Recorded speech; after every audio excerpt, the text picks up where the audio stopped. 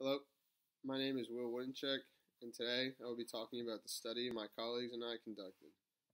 Our study was made to determine the relationship between social media use and psychological well-being.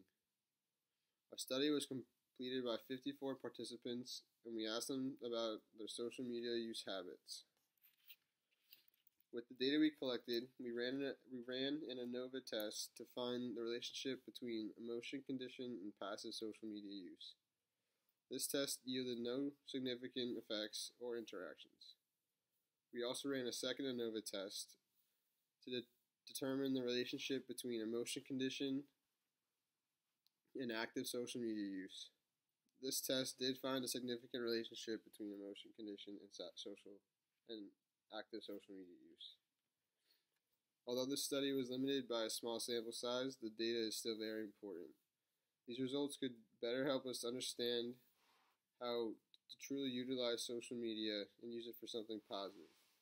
Thank you.